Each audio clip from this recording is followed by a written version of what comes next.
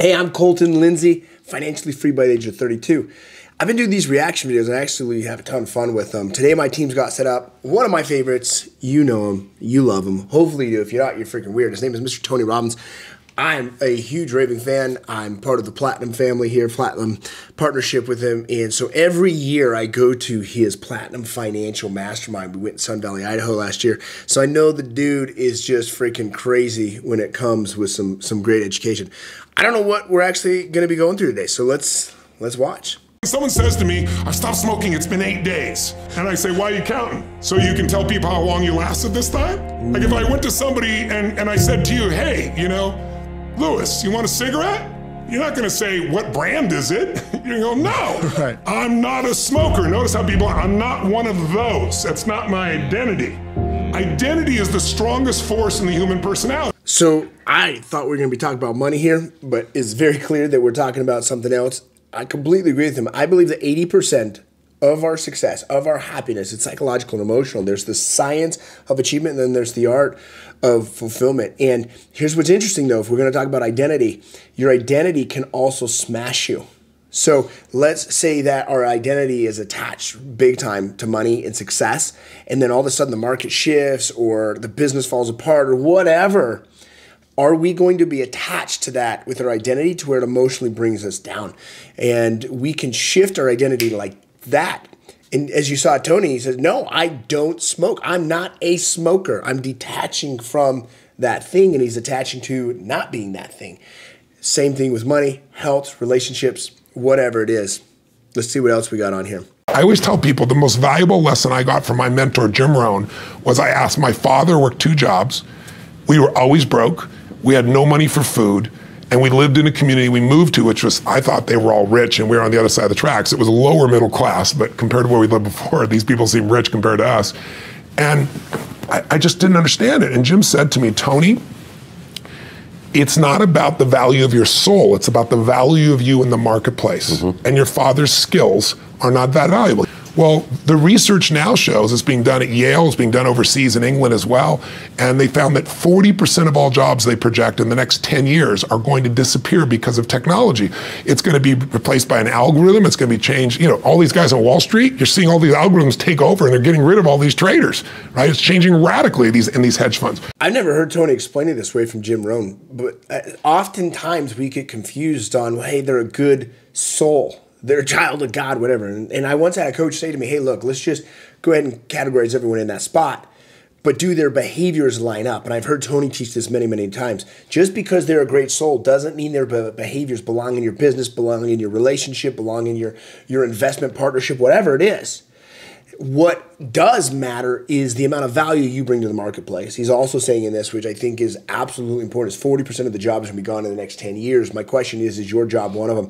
I think one of the biggest opportunities, in fact, you're watching me here right now, you see so many influencers and infopreneurs today using social media, whether you're watching this on YouTube, Instagram, TikTok, it doesn't matter. You're seeing people have information exchanged in value. And I think one of the most important skills that you can learn over the next decade is organization of information that you're trading. Because when you can give a structured information, people are going to pay you. Here's a good example. You can go to my YouTube. You can learn all of this for free. You just got to go pick it out. Or you can pay me $100 a month and I'm going to give it to you in a structured format so you can get there faster. People are going to pay the $100 a month. The question is do you bring enough value to the marketplace that the marketplace respects you to pay you $100 a month for what it is that you're doing? And whether it's $100 a month or, you know, some of our programs are as many as $50,000 for an annual membership. When you look at it like that, the question you have to ask yourself is, am I adding value to the most important asset in my life, which is myself? That's why I pay Tony so much freaking money. So I can add value to myself. Tony's a valuable dude. What he's created, he's got patterns and he's teaching me an organized way so I can present to you, present it to my clients, and then we can continue to scale from multiple 7 figures to an 8-figure company. There's 3 Ps that you got to annihilate, crush, or destroy if they're getting in the way of your progress in a relationship or your career or your happiness or your health. These are the 3 Ps that make learned helplessness. Number 1, you think the problem is permanent. Once you've had enough disappointment, sometimes your brain doesn't want to get disappointed, so it's a permanent problem. Please write down, no problem is permanent. Only your soul is permanent. Nothing's forever. Everything changes. Everything eventually ends and something new begins. That's part of life. Those are the seasons of life. The second P that keeps people in learned helplessness so they don't change, this belief's got to be annihilated, broken through, and that it's pervasive. That means that because my relationship's not great, my whole life is horrible. And you're forgetting you do have health, or you do have friends, or you do have a job, or you do have whatever. I can breathe. And the third one is we think the problem is personal. There's something wrong with me. And if you start believing that, it becomes self-fulfilling. You give up. See, I'm not good enough. I'm not beautiful enough. I'm not smart enough. I always screw it up. So those 3 Ps got to be destroyed. I completely agree, especially when Tony talks about permanence. One of my favorite concepts was learning from a Buddhist monk the idea of impermanence, that everything's going to start and end, and one end is a new beginning. The idea, though, of your soul, my soul being permanent, is one of the things that fascinates me the most about religious text, and principally the way I grew up with inside of the Mormon religion. I don't actively participate in that today, but it was this concept of this idea that my soul was here before I was born, it's here while I'm here, and it's going to be here after I die. And these are just new phases and new stages, so I absolutely agree. But the challenge is we get stuck with even a piece of pervasiveness, what he talked about in number 2, that this is permanent. And if we start to think, oh, and he used the example of relationship, let's say my finances suck right now, and it gets pervasive and it thinks my whole life sucks, and that then becomes a story that we believe is permanent, that would be a horrible way to live. And it's really what it's doing is pushing the shame button, what leads to the 3rd P that he really talked about. And ultimately, though, that 3rd P is pushing in to where I'm not enough. The problem is with me personally, as he shared. If the problem is with me personally and it's permanent and it affects all my area of life, you can see why that is a recipe to hate life, and you can see why he wants to have you and help you annihilate it. He's done it. He's helped me do it. I recommend you do the same. Skip a meal, but don't skip reading. Read 30 minutes a day. I don't give a damn what it is. Read something that's going to change your life. And the second thing I tell people is feeding your mind's great, but you got to also strengthen your body. And you do that as an athlete naturally. I learned to do that because fear is physical, right? You know where you feel it. And if you go work out, if you go lift, if you go run, even if you're out of shape, you just go for an intense walk, that experience alone changes your life. Every day of my life, the first thing I do before I do my priming, if I'm at one of my homes, I jump in some hot water for fun, and then I jump in freezing water. And what it does is like, it's teaching my brain, I tell my brain what to do, and it does it. It doesn't feel like it, doesn't want to do it, and every cell in your body is alive, right? It's training your body to be strong, because a strong body creates a strong mind and vice versa. The third thing I tell people is find a role model. And when you start seeing that somebody else can do it, and you see they really did, you start to believe, you start to get certainty. And then the fourth thing I tell people is it's massive action and constantly change your approach. And then it's find somebody worse off than you are and help them. Because when you do that, it gets you out of yourself. Look, I love what Tony's talking about because it goes to, even from the first video that I watched with him today, is am I adding value to the marketplace? And the only way I can add value to the marketplace is by increasing my own value. I'm my number 1 asset.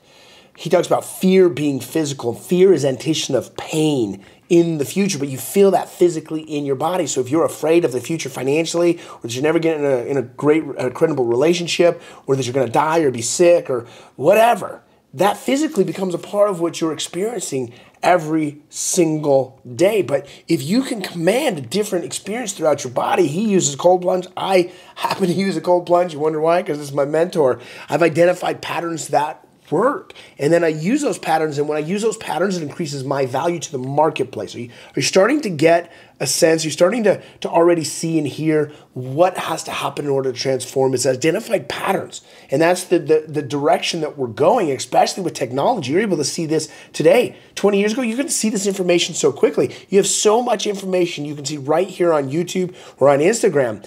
But then the question is, one of the ways you add value to the marketplace is you get structured in your patterns. You understand your patterns. You can see your patterns clearly. You hear the patterns, you're aware of them, and you can apply them. And those that aren't working, you can disrupt them and you can create new ones that create residual revenue, that creates an abundance financially, an incredible romantic relationship with your partner, great parenting with your kids, a physical body that's optimized. These are all of the things that patterns can generate and increases your value, and then your value increases into the marketplace and you become invincible. You become outstanding. what does an extraordinary life look like for you at the next level? Let me explain what I mean by this. When I ask people what they want, they go, I want money, I want this, I want a better relationship. I would argue, you tell me if I'm wrong, I would argue that all the things you want, the money, the business, the freedom, the great relationship, the more health and more energy, great family, whatever, that's another way of saying I want an even more extraordinary quality of life. How many want a greater quality of life, even though you have a great life right now? How many want an even more quality of life? If it's true, make some noise. Let me hear you out there. And by the way, that is very healthy. Because I said before, the only thing that makes you happy is progress. We grow or we die. There's no in between. If your relationship's not growing, it's dying. Businesses either grow or they die. That's our lives. I completely agree with what Tony's saying here. I personally, I don't know about you, I want an even more extraordinary quality of life. I have a beautiful life. I overlook the lake here at my home office. I have a beautiful virtual studio for our company. I have a second home. I have real estate event. I have a beautiful life. But you know what I want even more of? More extraordinary. I want to experience more extraordinary. And I'm either growing or dying. You're either growing or dying. And one of the interesting things about growing, though, is pain and resistance is required. And that's why the resilient, especially inside a business, they're going to innovate. They're going to anticipate. They're going to be able to create a new effective roadmap, regardless of what's going on, trusting that they're going to always have an equal or greater miracle. That's the seed of defeat, always gives you the seed of a new opportunity. And that's what makes progress possible, when you're able to progress and relax and expand your threshold of control. I freaking love Tony. I want your listeners or viewers to really think about this. You do not experience life. You experience the life you focus on. That's it. If you focus on what's wrong is always available. So is what's right. And so our focus produces our meanings and emotions, which produce the actions of our life. So it really starts with the patterns of your focus. Do you tend to focus on what you have or what's missing? Most achievers that are looking to make progress, I've dealt with millions of them over the years, as you all know. I'm one, you're one, right? Most achievers, that progress thing is really important. They're like, oh, we've got to have the next thing. Well, that's really wonderful, but it's only one way of doing things. And so it's like saying to yourself, wait a second, I'm going to, whether there's progress or not, I'm going to find the good in this. I'm going to find the great in this. And what that does is it produces a different fuel to live your life from. And from that fuel, it's easy to make progress. He's explaining, in my way of saying it, the process of manifestation, our thoughts that we focus on, they affect our feelings or emotion and ultimately the actions or decisions we do or don't take. And if our focus is on the anticipation of fear or pain, that's fear, guess what? Our actions and our decisions are going to be based out of that. And our results are going to be less than ideal. Whereas if we feel good, we feel better, we're going to progress more easily because we're more creative and we make better decisions. We take better actions. We take action with more confidence and certainty into the future, which then explodes better results. And the two parts, and Tony's talked about this over and over again, is the science of achievement. With a lot of achievers like me, I'm almost to a fault obsessed with it. You might be as well. But then there's the other piece, which I've had to learn to master thanks to T. Harv Eker, Tony Robbins, some of my other mentors, and that's the art of fulfillment.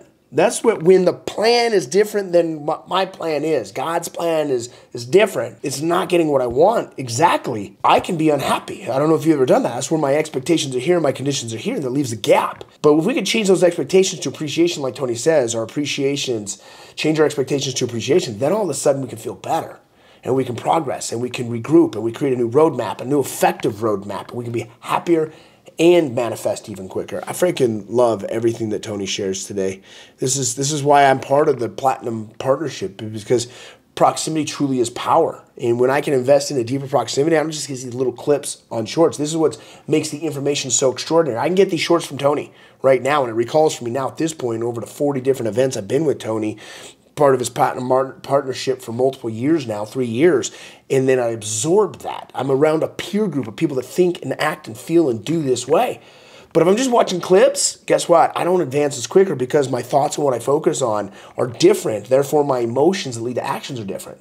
But if I get absorbed in the proximity, my focus gets hyper-focused on the story, the thoughts that create an elevated level of emotion, and therefore I act faster. I play bigger. I have more happiness because of that, and I progress faster because progress really is happiness. Thanks for watching, gang. I'd really love to hear what your thoughts are on today's videos. They're one of my favorites we've done so far.